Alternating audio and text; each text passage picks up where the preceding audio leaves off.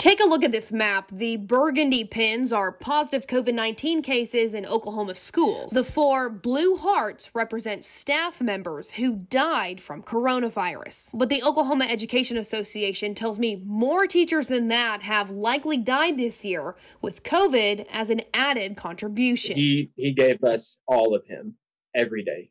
He loved teaching. He was kind, he was encouraging, just so relatable to his students. Deaths like Ron Payne from Woodward Middle School, who died of chronic obstructive pulmonary disease while having COVID. He truly cared about every student. Some of his former students tell me Mr. Payne was a one-of-a-kind teacher who also coached golf and football. It's just crazy that, someone that when it happens. Woodward Public Schools released a statement saying he was highly respected and beloved by students and faculty alike. He started every class with a joke. You always knew he was going to crack some jokes. According to the school district, 18 students have COVID, along with 19 staff members. Erin Bew, KOCO 5 News.